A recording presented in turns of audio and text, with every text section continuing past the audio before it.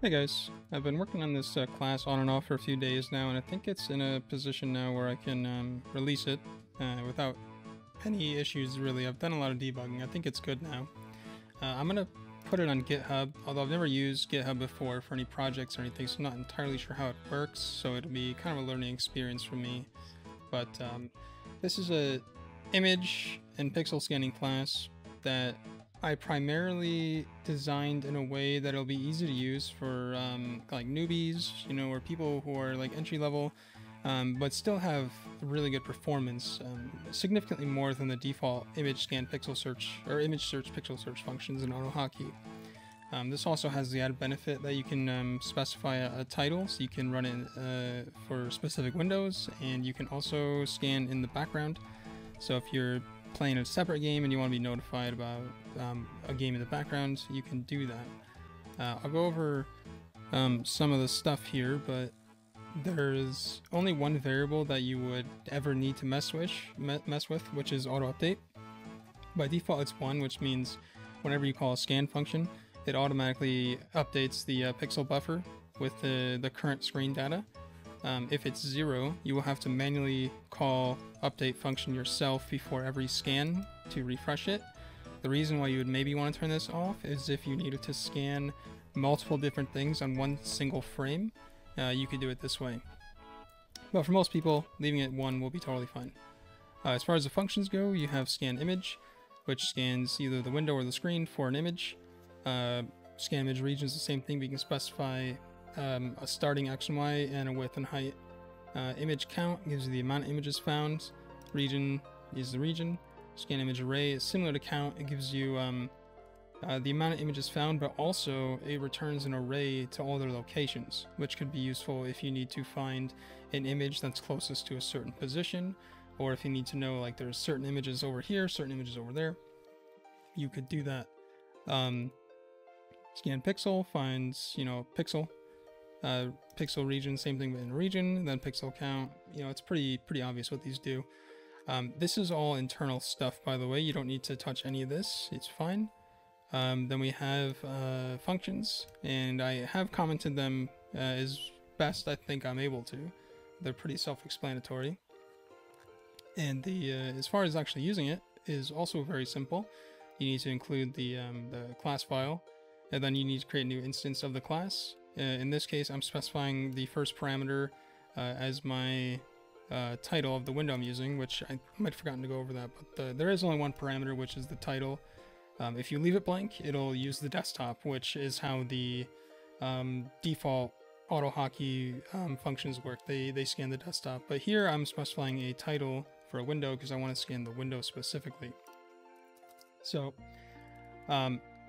let me grab some stuff here for a use case. Oh shoot, I didn't mean to do that. Sorry, 1 second. But anyway, in this game, you can attack NPCs with spells, which give you experience. But if you don't kill them, you can just stay on them for up to 15 minutes at a time, gaining experience. But after 15 minutes of not interacting with the game, your character will stop doing anything.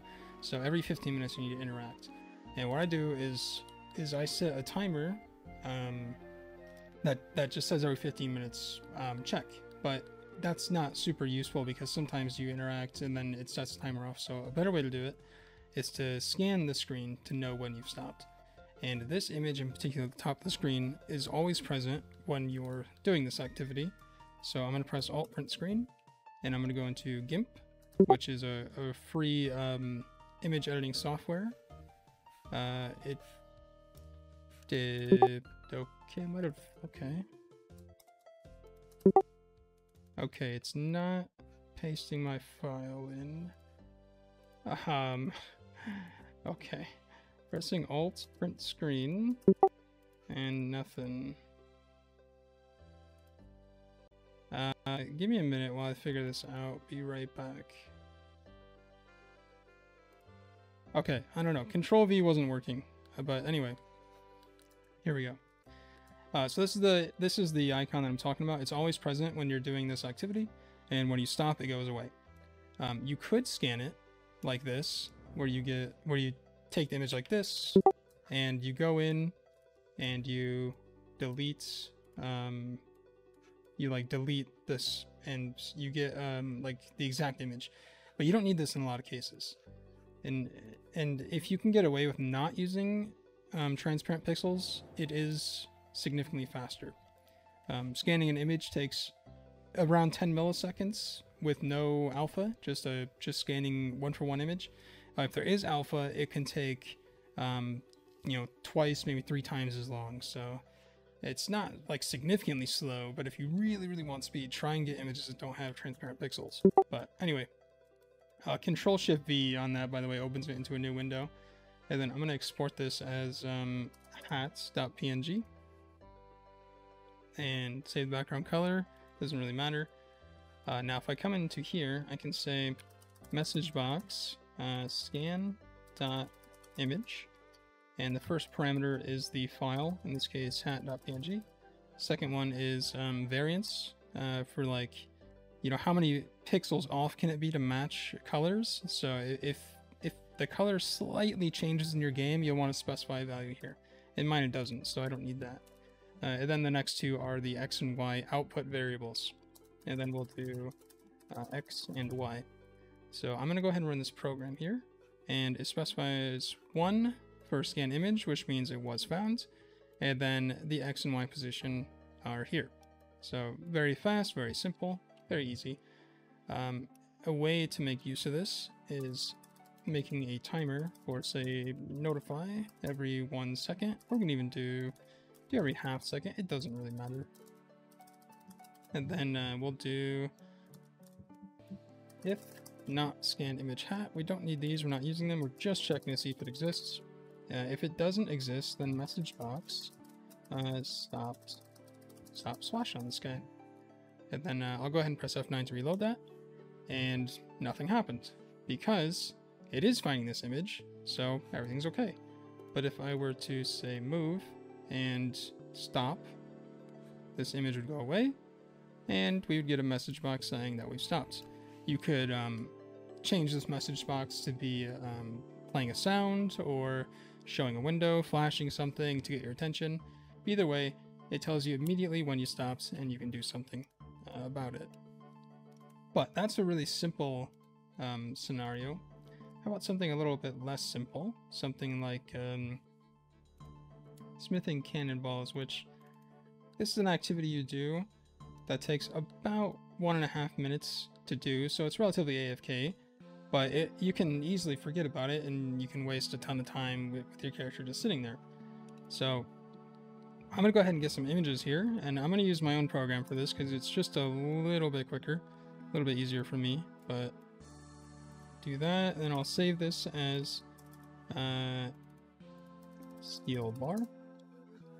And then I also want to, I could just call scan image count, which would give me the number of these images on screen. However, if I had my bank open, it would scan this one as well.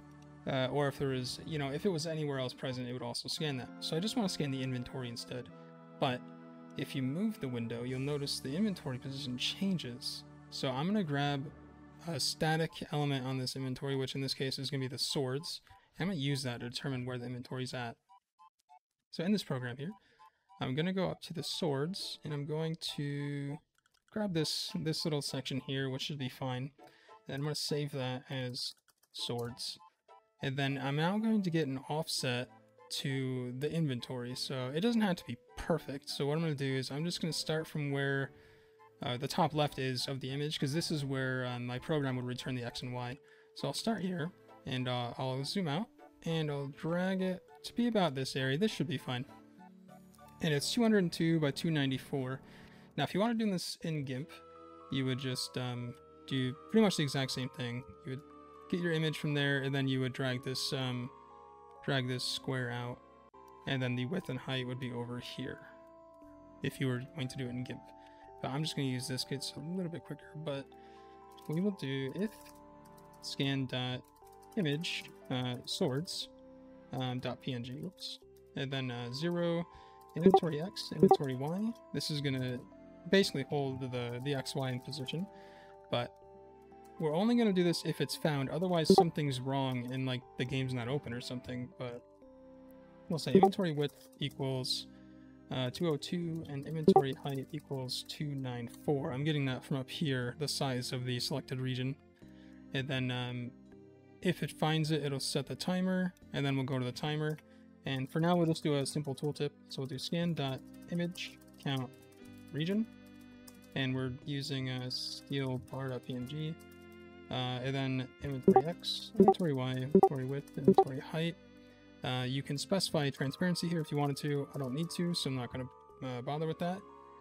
But if I reload it now, it should give me a tooltip, and it says 27 because that's how many I have.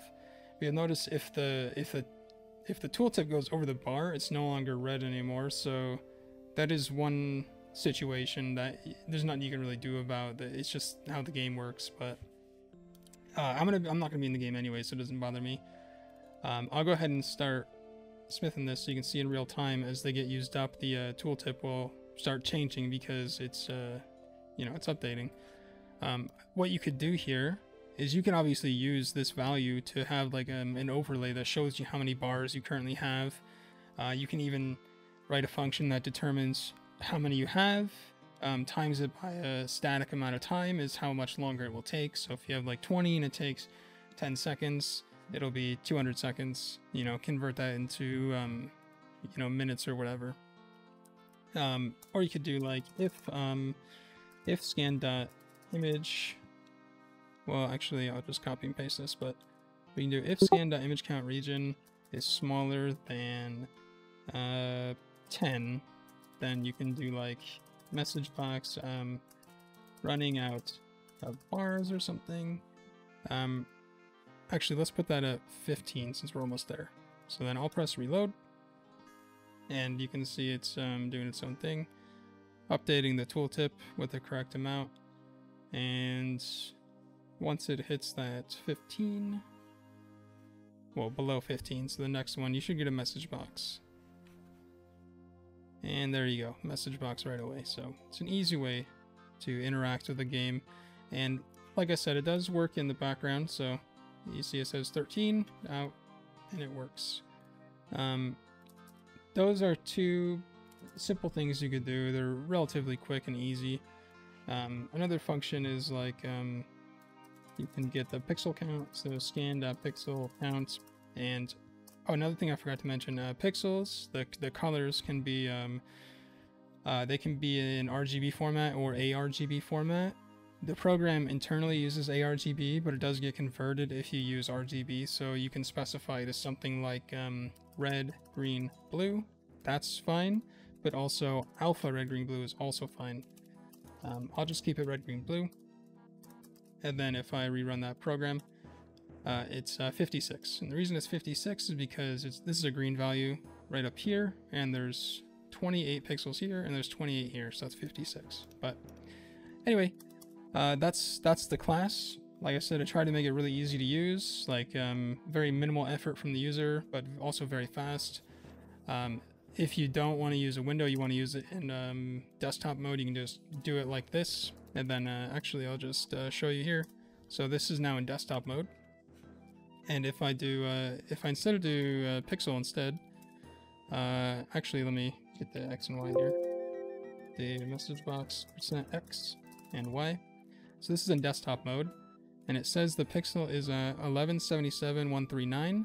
Now if I put this back to windowed mode, you'll see that this this pixel address will change.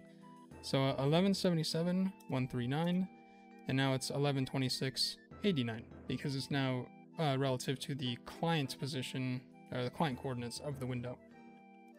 So yeah, that's pretty much it. Let me know if there's anything else you want me to change or add. If there's anything you want that I could add, I'll try and do that. But I think the functions that I have written in there should pretty much be enough for everybody. So hope you guys have fun with it, and yeah, I'll catch you later.